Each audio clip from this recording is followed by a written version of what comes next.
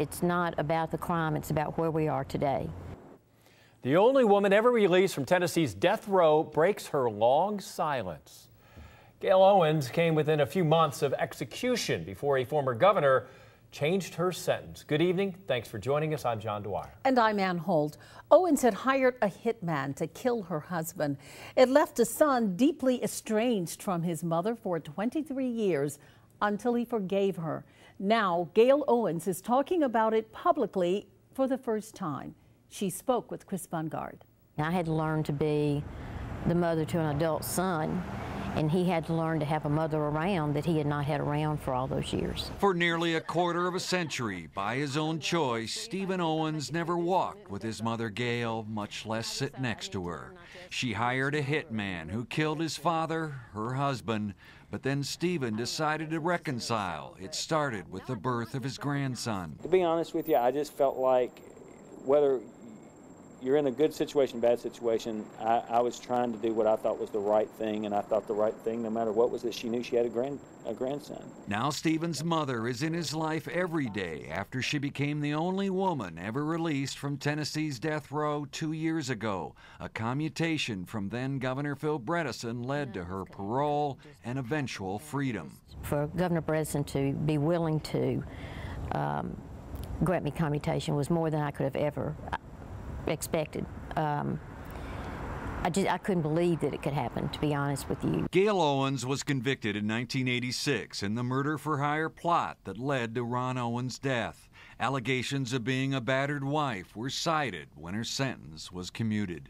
I think the main thing is that it's a prime example of how big our God is. Now Stephen Owens has written a book called Set Free. It's about forgiveness. And so I said the only way I would do one was if it was something I felt like other people could use and find the same relief I have. And it's a way to hopefully help other people learn that there is reconciliation, there is hope, and there is a freedom in being able to forgive.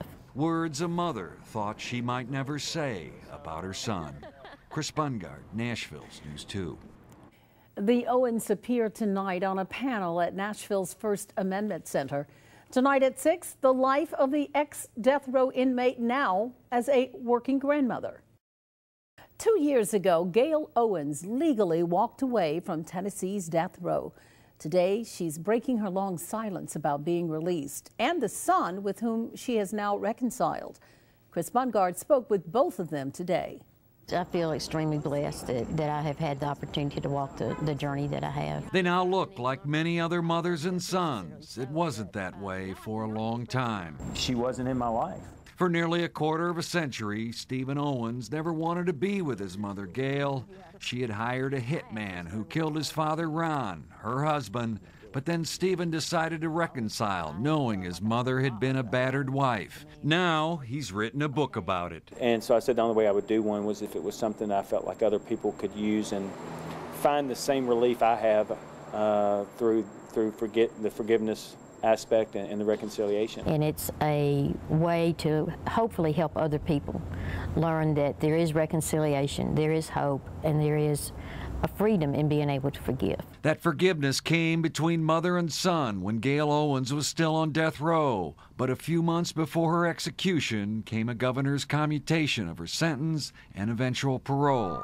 Neither mother or son knew quite what to expect. At that time, we never thought about, to be honest, that this would happen or that Mom would get out. It's been great. You know, could I have sat back and pictured what it was going to look like? No. She now works 2 jobs in Nashville and enjoys grandchildren that call her Gigi. All kinds of sporting events in the park. We've played in the park. We throw footballs and kick soccer balls, and I just watch them. Some days I just want to just watch and just soak up every minute that I'm around them.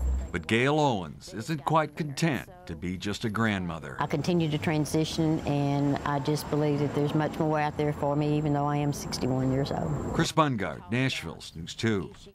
Gaile Owens says she is breaking her public silence because you do things for your children. The man that Owens hired to kill her husband remains on death row.